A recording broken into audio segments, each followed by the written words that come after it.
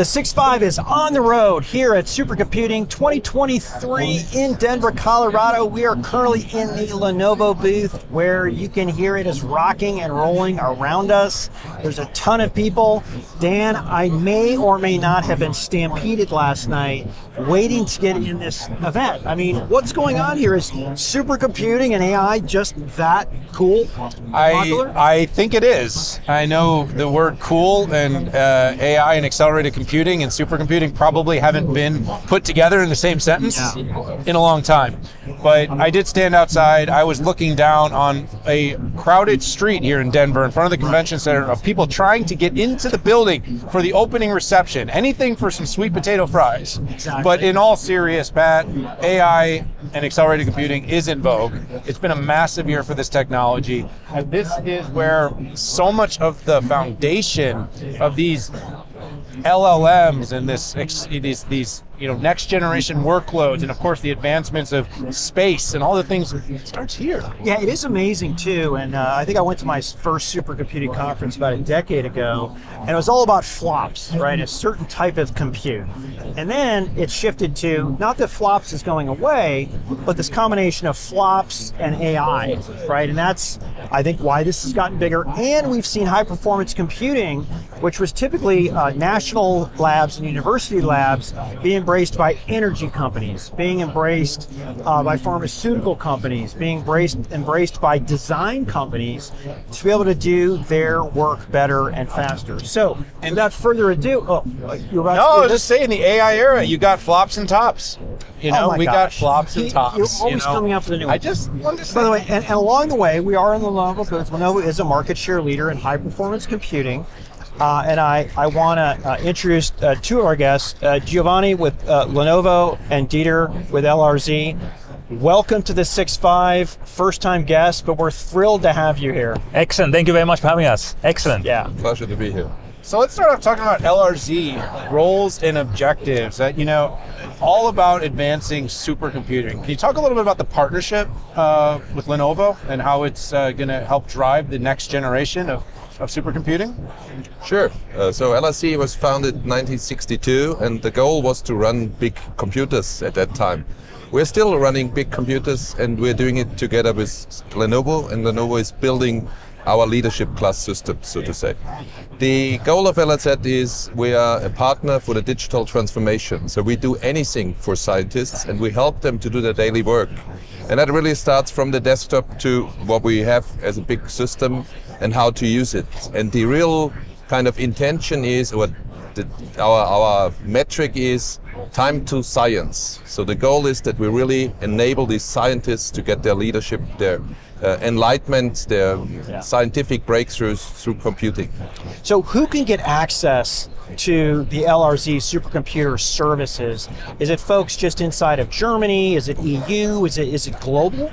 So LRZ is a German national HPC center, one of three, and we are providing access to these systems through a peer review process. So a scientist submits a proposal which is then evaluated on the technical merits, and depending on how good the science is that the scientist wants to do, he gets a certain allocation on time on the system. And these are what things that you would expect, drug discovery, weather patterns, design, things we haven't even thought through yet? That's a very good question. In fact, we are very proud because we have all scientific domains. So we really go from astrophysics to zoology, kind of.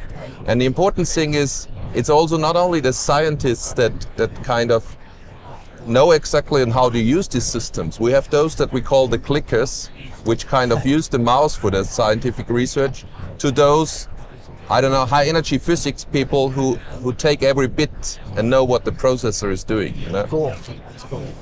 Talk a little bit about the partnership, Giovanni. It's really great to learn from Dieter here what they're focused on, but of course, there are many companies, partnerships have to be very strategic. and as they decide who do they want to build with, who do they want to invest with, who are we going to, move forward and create the most advanced computing capabilities, they've chosen to build a deep partnership with Lenovo. Talk a little bit about kind of what's forming that partnership and how that partnership is developing. Yes. So LRZ for us is since many years, a very important partner, particularly of course with the German market. But also, as Dieter said, they are also offering their services across the markets. And from this perspective, we are investing on our side as Dieter and his team is investing. So we are looking into roadmaps.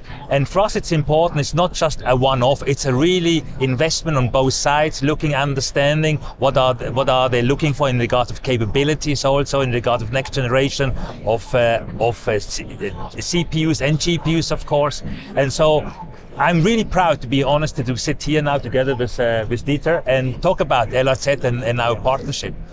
You said goes back many Yes. years. Could you had talked about the foundation in 1962. When did Lenovo step in to the picture? That's a good question, Dieter. I have to say, do you know exactly? I can Yes. tell you. So what we did in 2012 is we got the first hot water cooled system, which was position 4 on the top 500, and that was IBM at that time. And then came the transition. So it was the same team working for us. So I would say we started in 2012 more or less. That's great. Working Over together. a decade-long relationship. Yes. That's great.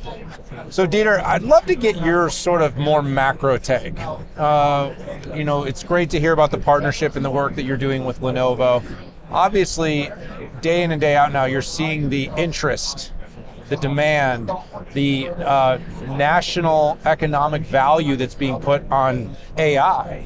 Kind of how are you observing and how are you feeling that this kind of more broad market momentum for AI is changing the work that you're doing? Absolutely. So the thing we have is we've just been installing our latest system, SuperMOOC NG Phase 2, and that's a system that was really originally indicated to be an accelerator for HPC.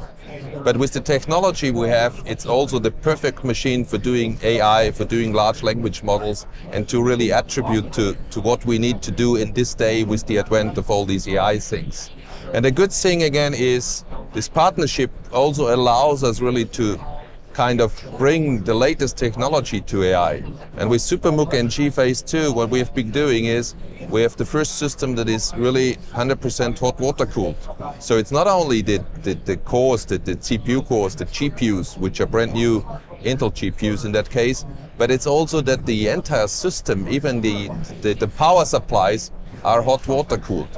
And the good thing is I'm really happy that we're working on this because we're also using this on our AI clusters. So the AI clusters have the highest density of what you can get of AI within one rack.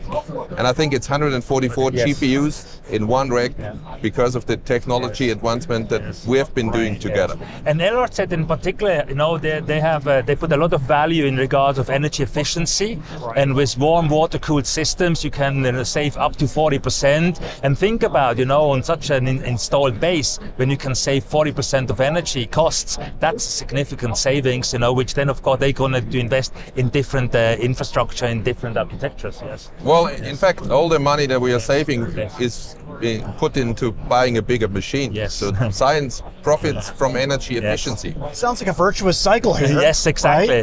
Right? I have a technical question, but it's a macro question. I talked a little bit in the run-up about flops and AI, and technology is very rarely we're going to stop doing one thing and just do another, right? We saw this to analytics, to ML, to DL, now to generative AI. We're still all doing all four of those. And we're still doing a lot of flops-based computing, but we're also doing AI-based and generative AI. I'm curious as to, is it possible to put a percentage on the types of workloads, like AI versus flops? By the way, I'm expecting AI numbers overall to be low because it's relatively new. And also, when we polled people last year, it was low then. And these things don't flip overnight. Well, I would. Or are they? I would say we have seen dramatic increases in the last year. So the AI performance is great, what we have now. Of course, we expect much more growth even, Right. but that's what we already see. And bringing these things together really means for us that we need to balance all these topics that you mentioned. And that's a tricky question. If you ask me how much percentage is HPC, I would say I don't care, you know? Yes. I want the science to be done. And we need a system that is also able to kind of reflect all these requirements and support all these different things. Which is why I always say I don't care about the top 500. Yeah? Right. Because what I care is the next scientific breakthrough. It's solving the problem that our society has today with the tools we have, and putting them together in a system that helps us in science. Right. Well, Dieter and Giovanni, it's an exciting time. I want to congratulate you on all the progress in the partnership.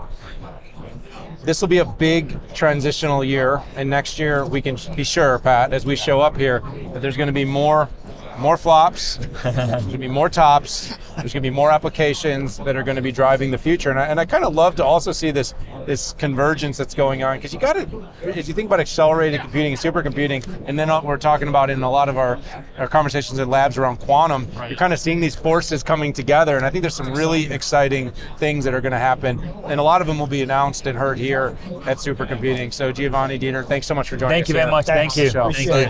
Thank you, everyone. Thank you. All right, everyone.